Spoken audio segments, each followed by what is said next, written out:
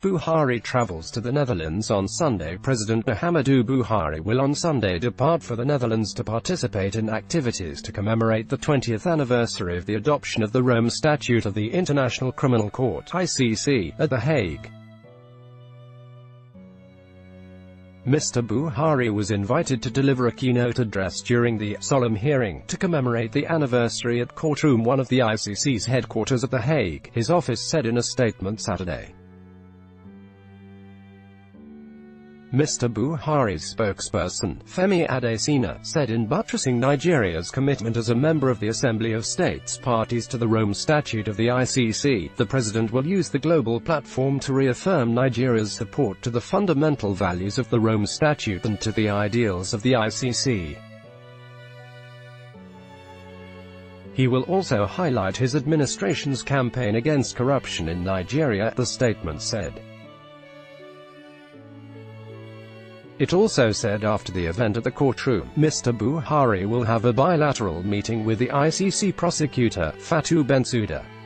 President Buhari will attend a dinner hosted by Judge Chili Igbo Asuji, the president of the ICC, who is a Nigerian.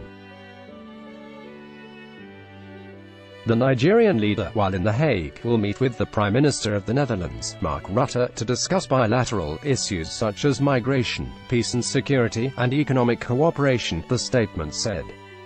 The president and his delegation will have a separate roundtable with some Dutch chief executive officers of companies based in Nigeria, with a view to urging them to expand their investments, especially in agriculture, oil and gas in Nigeria. President Buhari will also tour the port of Rotterdam and Shell refinery Pernis, Hooglied.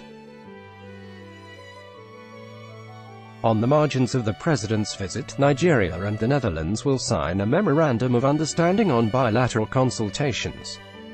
President Buhari's delegation to the Netherlands will include Governor Simon Lalong of Plateau State, Governor Oluwarotimi Akeredolu of Ondo State, the Minister of Foreign Affairs, Geoffrey Onyema, the Minister of Justice and Attorney General of the Federation, Abubakar Malami.